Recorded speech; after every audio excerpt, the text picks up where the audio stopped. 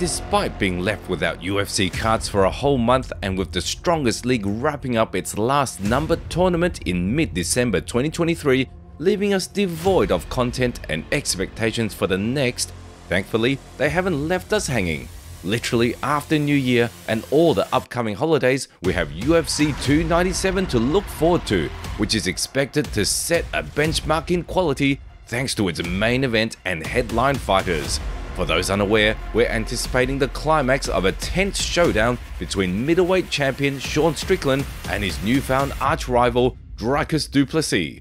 In light of this, we've prepared a promo for you ahead of the scheduled event. Please don't forget to subscribe to the channel and also give us a like and leave a comment consisting of 4 words. Now, let's get started. Let's start with the contender. Can you see how out of breath I am? I guess I did a few running regimes this whole camp. I'm lying. I told you I have cardio for days. And secondly, you go and have about 2 hours to go delete a whole lot of comments because I'm coming for that social media. A few highlights featuring him will be enough to describe this prospect to you.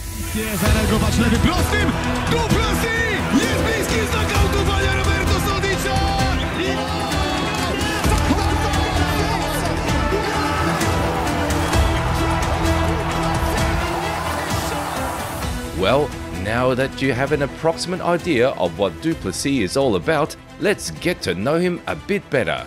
Dricus is a South African fighter with a pathological inclination to finish all of his fights in an early manner.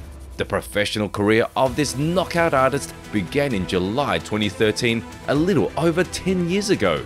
With the first 6.5 years of active competition, Du Plessis compiled a record of 14 wins with only 2, and since then his only losses, which ended via submission or thunderous knockout.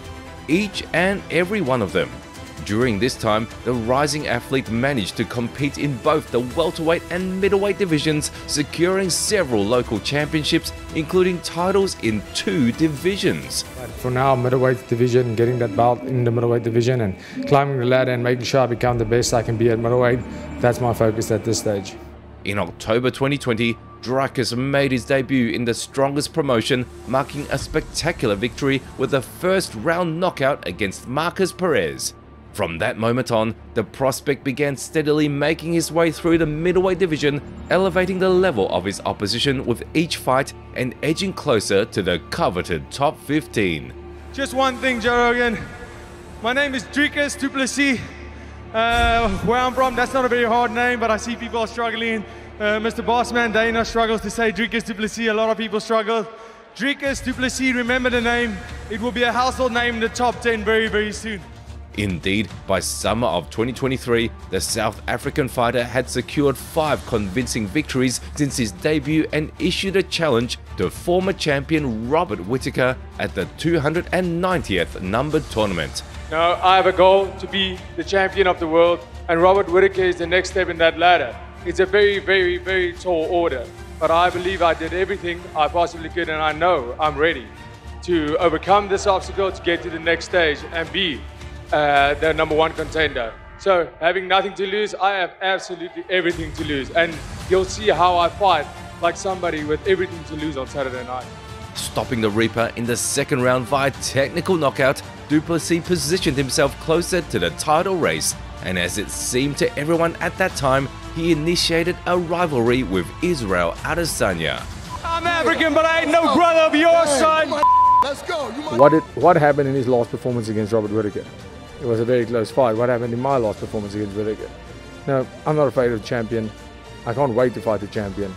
And if everything comes back positive, if everything is good, if physically I'm capable, like I said, I'm fighting the champion. As you are well aware, in the month of September, it wasn't Du Plessis who shared the cage with the last stylebender.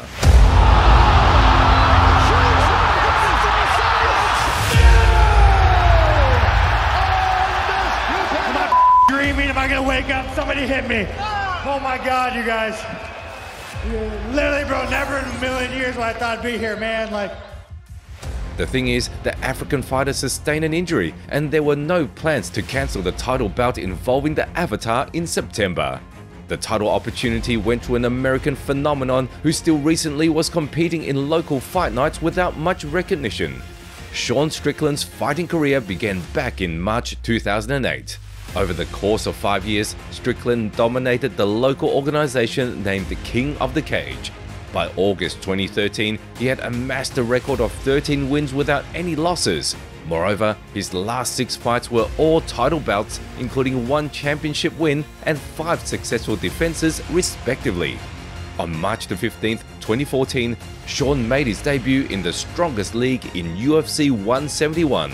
I mean, I looked at Bubba and he's an athletic guy and he's big, so I mean, I think he's kind of skated by a lot because he's the athleticism and, you know, his stature, but I mean, I don't see much this guy has to offer me. From my training partner, from what I've done, you know, from my skill level, I just can't see him being in my same level.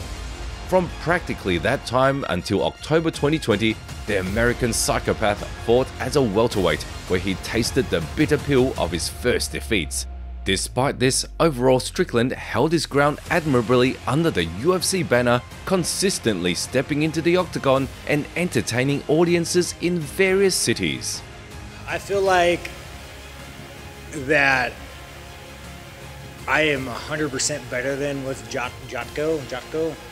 I feel like, again, in the gym, I don't even think he'd want to be a sparring partner of mine, but again, a fight 4 rounds left, it's dangerous.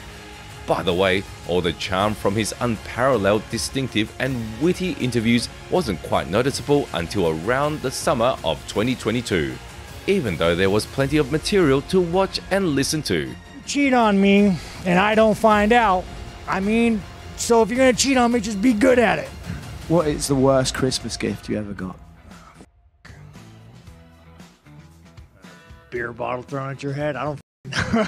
You're such a smug, cocky motherfucker that I would probably take a misdemeanor charge just to smack you and watch your head bounce off the ground. In short, Sean Strickland doesn't require lengthy introductions. How did he get the title opportunity ahead of Du Plessis, you might ask? First, because the latter was recovering from a leg injury, as we already mentioned. And secondly, not least thanks to this interview. Who's the best striker on stage? I mean, I would say me, but I mean, that man was the one that slept that man, so, you know, next to me, probably Alex. I mean, what was it, like 2-0 against Izzy? What was it, 2-0? Did you watch the whole fight? No, I don't watch Exactly, do your job next time. Oh man, I made the champion man with his frosted tips and his gay little watch. Oh no! Meanwhile, Adesanya's initial run as the undisputed champion of the division continued as he geared up to defend his title against Jared Cannonier. Sean's fate, as he described it then, landed him against the big and scary Brazilian Alex Pereira. By the way, in 2022, both Sean and Israel suffered losses to Poatan that was another shared aspect between them. But here's the difference, the American's defeat didn't come in a title fight, so he had to seek opportunities to redeem himself and climb back into the division's top ranks, while Izzy simply waited for the time to swiftly pursue a rematch.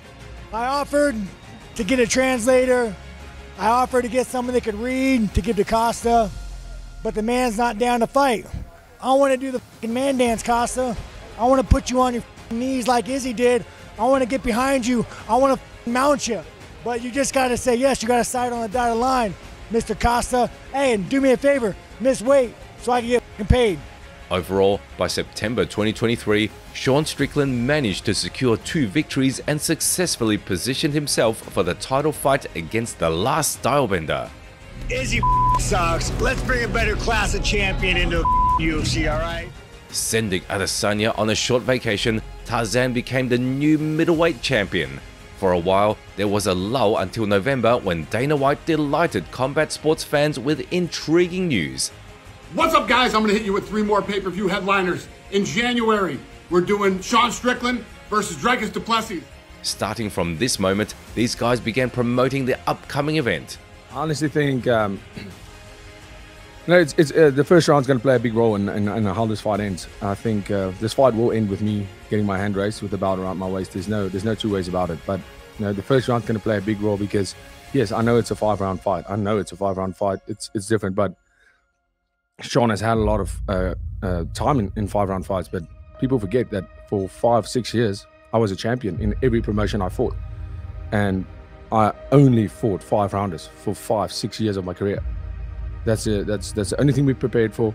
And ever since then I've never stopped preparing for 5 rounds. I didn't stop preparing for 3 rounds. Strickland did what Sean Strickland does against Israel Adesanya, and it works for him. And that's great. Styles do make fights. So it works for him. But I have my style of fighting, he has his style of fighting. And in our fight, it's going to be the guy who imposes his will and fights his fight the best. That's going to be the winner, and that's going to be me. In December, to be more precise, during the week dedicated to the 296th tournament, a seasonal pass conference took place where these two finally came face to face and exchanged a couple of kind words. Dricus is a tough motherfucker, dude. Look at this guy, man, you know? And walk through Whitaker, tough guy. The only thing, Dricus, just don't let your coach grab your no more. We ain't about this shit, guys. It's gonna throw me off. I'm gonna be fighting, I'm gonna look over, they're gonna be making out and shit. I can't handle this shit. Let's just have a nice clean fight, no grabbing. You wanna talk about scared? Dricus had a pretty easy fight with Whitaker, to his credit. Injury-free. They offered him a world title. And he said, no, I rolled my fucking ankle. So let's not talk about being scared. They offered me that coming off the couch. Yeah, but you were ranked number 7. You knew you would never make it up the ladder to get that title fight. So you would of course take call. My guy, you are a nip one, slip one fighter. Enjoy. You look the part. That's the way you fight.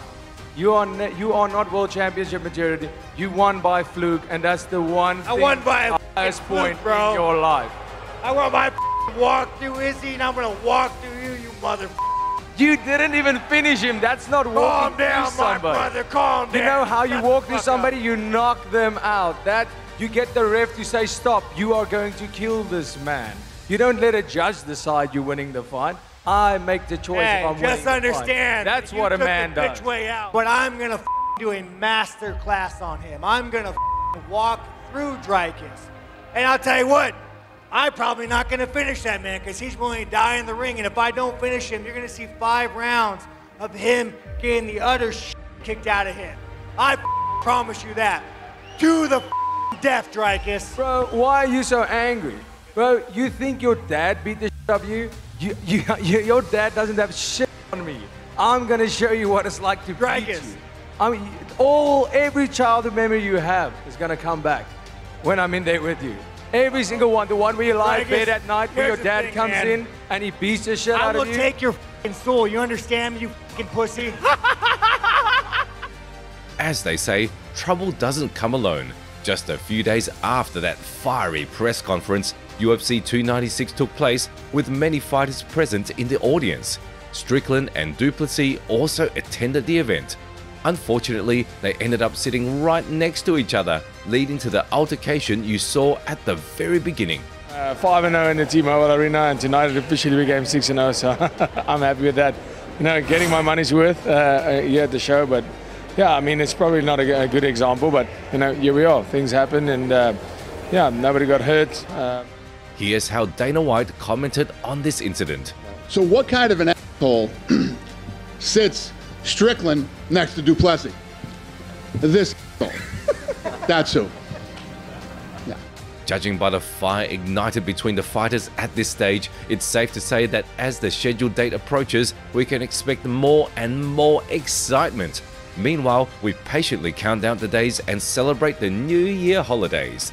Share your thoughts in the comments below this video. Don't forget to subscribe to the channel and of course, give us a thumbs up if you enjoyed this promo. See you soon.